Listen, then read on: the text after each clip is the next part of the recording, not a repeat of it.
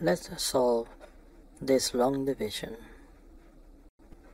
We want to divide 583, which is our dividend, into 6, which is our divisor. And this is how we're going to do it. Does 6 fit into 5? I'm going to give you some time to think of the answer.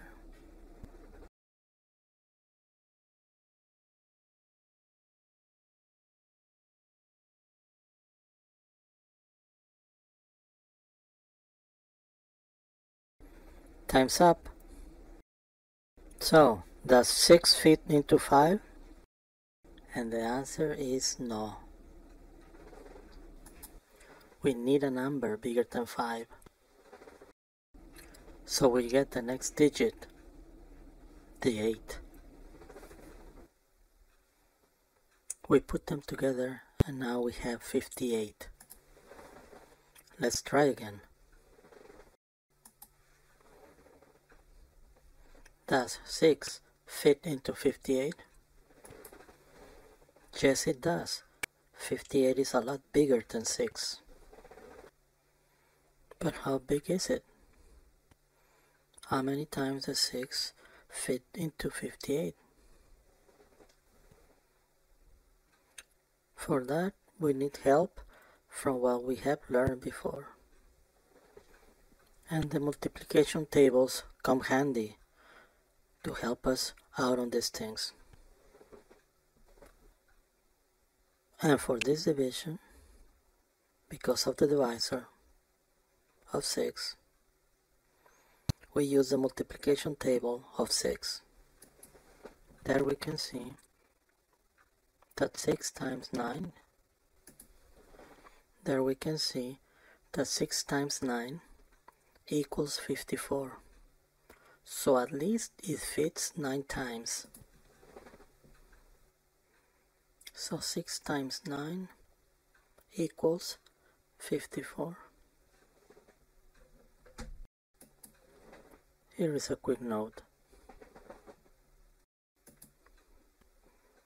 On multiplications, we can switch the factors. And because of that, 9 times 6 also equals 54. In any case, 6 fits up to 9 times in 54. We place that digit, the 9, on top of the 8 to indicate that 6 can fit up to 9 times in 58. And the 9 becomes the first digit of our quotient. The result of a division has two parts. One is the quotient, and the other one is the remainder. The remainder is produced when the result of multiplying the divisor by the quotient does not reach the value of the dividend. But more on this later. On this case, 9 times 6, or 6 times 9, equals 54, not 58. This result of 54 does not reach the value of the current dividend, 58. Still, 9 times 6, which equals 54, is the closest we can get to 58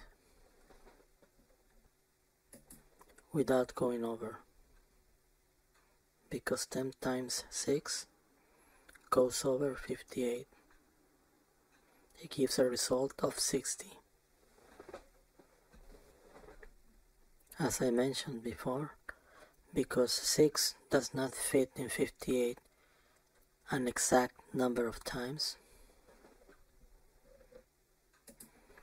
this is an inexact division. That means that even though we have the quotient, we now have to calculate the remainder. So let's try to visualize what the remainder is.